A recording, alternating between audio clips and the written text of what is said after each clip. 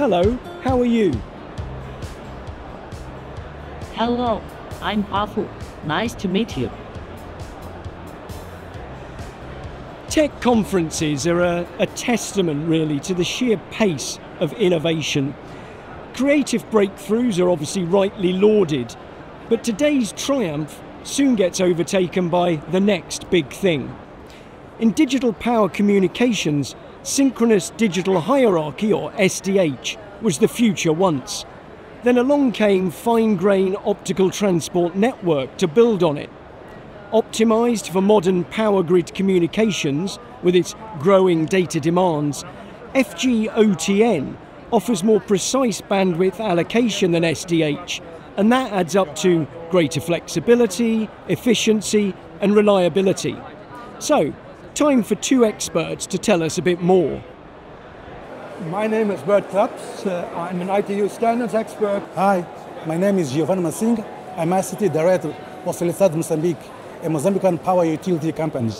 Ever since we invented optical fiber communications, we've actually been striving to get to higher and higher capacities. So we've been starting with, let's say, the plain old telephone systems, and ever been increasing, for instance, to PDH at 100 megabits per second, SDH Sonnet at the gigabits per second, and finally into the optical transport network, where we now are at 100 gigabits per second and even working on speeds beyond 1 terabit. But of late, we've also been looking into ways to carry large amounts of lower capacity signals, specifically for industries and enterprise. So those signals have a capacity below 1 gigabit per second, and we've been enhancing the optical transport network technology to add support for those signals, and we call that fgOTN, which stands for Fine Grain OTN Transport Network. Bert was just talking as well about the large number of very small granularity services within the industry. What do you make of that large number? Okay, so first of all, let me share that in 2023, we as EDM, we released a new digital strategy for 5 years, 2023 to 2028. Within our strategy, there is one pillar which is very relevant, is related to the integration between infrastructure and operations. So for us to get the result of our digital strategy, we need to invest in operating and infrastructure. So we will invest in the IT and OT integration, we will invest in IoT connectivity, we will invest also in the edge computing. So for OT networks, we still have a huge amount of small granularity production control signals that goes through the SDH.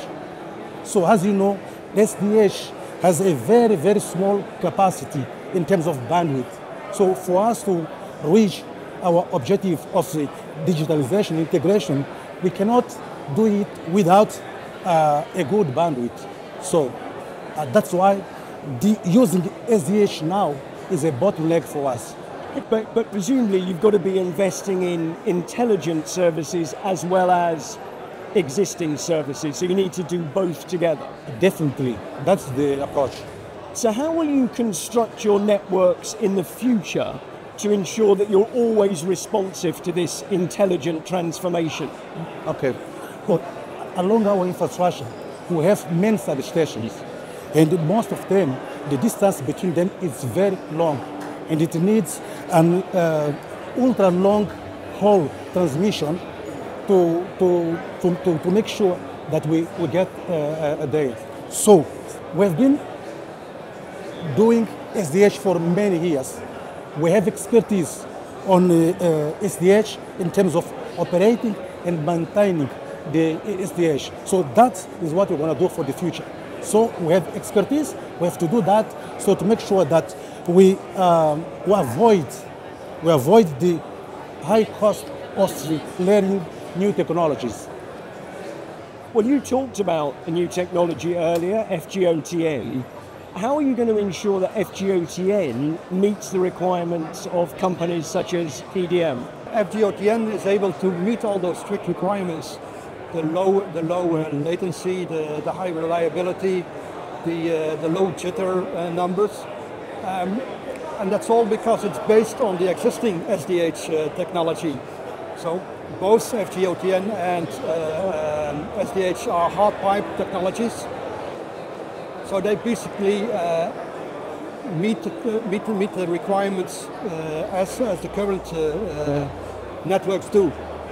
And the other advantage is, because it's based on SDH, that operations and maintenance and management personnel that is already used to working with SDH, they can take that paradigm and use it in fgOTN. So it's basically the same operations and management as their existing networks already. But furthermore, because it's an enhancement or an extension of the optical transport network, we also automatically benefit from everything that OTN has to offer. That is the very high capacities, like I said earlier, up to the 1 terabits, but also the very long reach connections, so the single span connections that can go to thousands of kilometers, and all the intelligence tools that the OTN network has to provide. As Bert mentioned, after many years of investigation of different technology, we finally choose fgOTN as our standard for the communication. And we have piloted it, and we have also installed it in our live network. So from now on, we are very happy with the results. So we hope to continue following the development of fgOTN for the future use at EDM. It's very striking that new technologies clearly drive applications, and those applications in turn further drive the new technologies. And it's interesting that as a representative of that new technology, fgOTN, with its kind of superior abilities, is going to be really assisting that transformation towards an intelligent industry future. So, Bert, thanks very much, and Giovanni, thanks very much. Thank you very much.